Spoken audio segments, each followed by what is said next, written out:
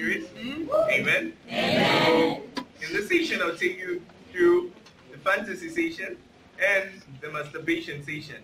Amen. Okay, basically the fantasy session, unlike the porn session, guys, fantasy has to do a lot with ladies. Not that it's only ladies who fantasize. Komano, the makeup of this piece was based on the ladies' fantasy. Amen. Amen. So, the fantasy session, ladies and gentlemen. The Bible says, so keep your thoughts continually fixed on all that is authentic and real, honorable and admirable, beautiful and respectful, pure and holy, and fasten your thoughts on every glorious work of God, praising Him always. Philippians 4 verse 8. So the fantasy section, ladies and gentlemen, here we go. Always being told, good girls don't. Always trying hard to make sure you don't. Developing what looks like a natural disguise for the opposite sex, ensuring that you only have one and call nobody else X. The perfect little girl in a scary and wicked world soaked in sex. She's physically ready and pure. Yet when she's all alone, purity is something of which she ain't so sure. Purity is really something that lacks when she dives deeper into her personality. Dignity is what she lost the first time she considered what is real. Reality is what disqualifies her still, as evidence proves. The thief is here more than just steal. Wanting to remain pure in her death, she always imagines a stronger pulse wearing a tight shirt. The play button is pressed as the events displaying in her mind and forth. Sitting back, she dreams a stronger pulse forcing itself on her. She's bored, not wanting to be disturbed. She throws the remote away. She's never bored. She sees herself trying hard to resist. Yet, to no avail, then she delightfully gives in as is permitted to forcefully prevail. The feeling that she's purely out of control excites her, driving her up the sapphire in delight till she reaches the peak. Her story's climax, being the only being around, gives her the opportunity to more than just relax. She's a good girl and she doesn't, making sure her physical being agrees with her mother. He's the devil and he doesn't, forcing himself on her, he doesn't even bother. Does this really count as purity in the eyes of her heavenly Father? Pleasure is all she desires, not acting out is all purity requires. Fantasy is what she uses to satisfy her desires. Using her brain to pleasure herself, she never tires. Being labeled a good girl who doesn't is what she always desires. I get your argument, sis.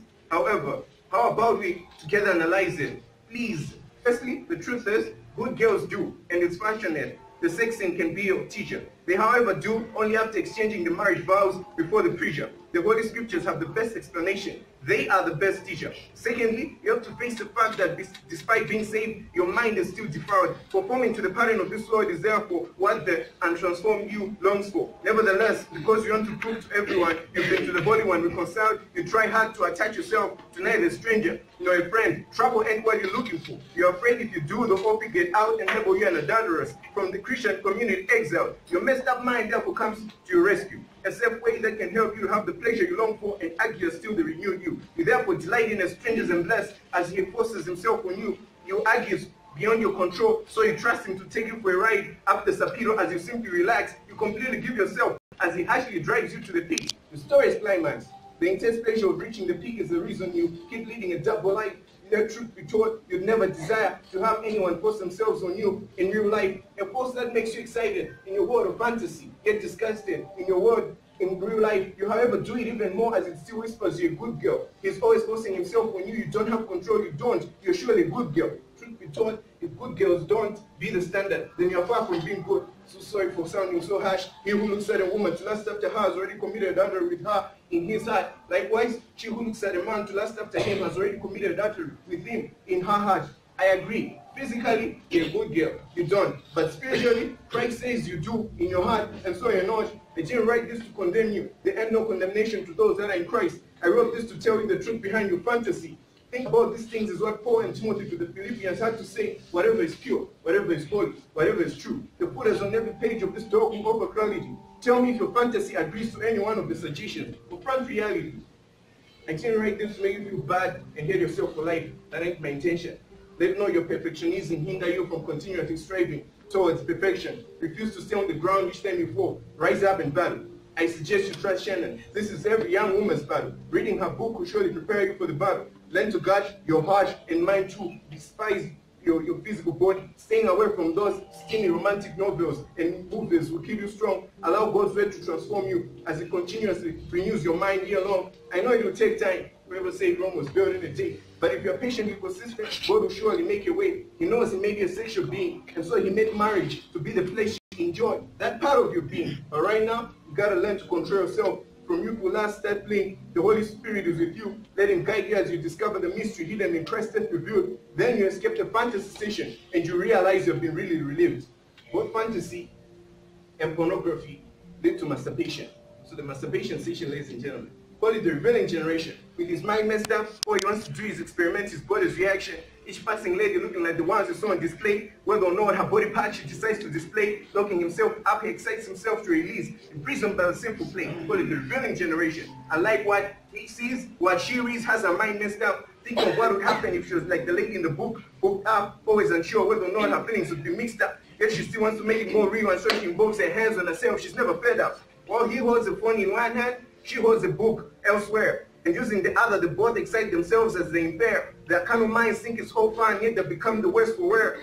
The sinful nature convinces them, and then sin doesn't involve a pair. But is what they are told really true? Is the act really pure? Is it fair? Christ said, if you look at a woman to lust after her, then you've already committed adultery in your heart with her. Meaning, the sexual sin is committed in the heart. The physical is simply a continuation of what was studied in the heart, the sinful act. Remember, Christ is more concerned about how your eyes and mind react. It all starts with your sight, then your mind and heart get involved in the act. Your hands and other parts of your body let it jump in, and you claim it into a sinful act. Perhaps I'm just trying to be harsh. In fact, someone help clarify what's holy about the entire act. What really causes reaction, love or lust, is your responsive act. There are times that it's simply an innocent way of quenching the fire. But are you really quenching the fire, or you're fueling the blazing fire? She always excited herself before going on dates, quenching the fire. Yet the whole night, her mind thought of how unsatisfied she still was. She had fueled the fire. She always gave in to compensate her dissatisfaction. She had inflamed the desire. Worse still, the act comes hunting after you even after you get married. For guys, your wife will conclude you don't find her attractive, knowing she can measure up to the ladies on your computer screen so seductive. And that's the worst condition you can ever put her in. Trust me, you surely send a million shivers down her spine. For the ladies, one lady explains of the terrible impact the act had. The situation was so bad, I'm sure it left her rather extremely sad than glad. She found her husband to be different from her own magic touch, and so she kept on pushing him to adjust to her magic touch, till one day, as she told him, he politely left, telling her to go on with her magic touch. The bottom line is we were never meant to fly solo. God created them male and female. That's the pattern we are to follow. Eve was Adam's suitable mate, so was Adam to Eve, but knew they needed each other. That's what I believe. Man leaving everyone to become one with his wife, that's the way we are to live. There's, however, hope for those that are fallen victims to the act. For the guys, remember, it's every young man's battle. Likewise for the ladies, it's every young woman's battle. Don't be deceived that you're the only one struggling in the battle. Neither be deceived that you're okay struggling. Stand up and battle. Whether or not you're based in England, Christ's death revealed has the arsenal you need. Jesus offers all the weapons you need. You show the friend you need. Last, stop tempting yourself. Mind running water. If you can faithfully guard what you feed yourself, I doubt you'll ever desire to excite or pleasure yourself.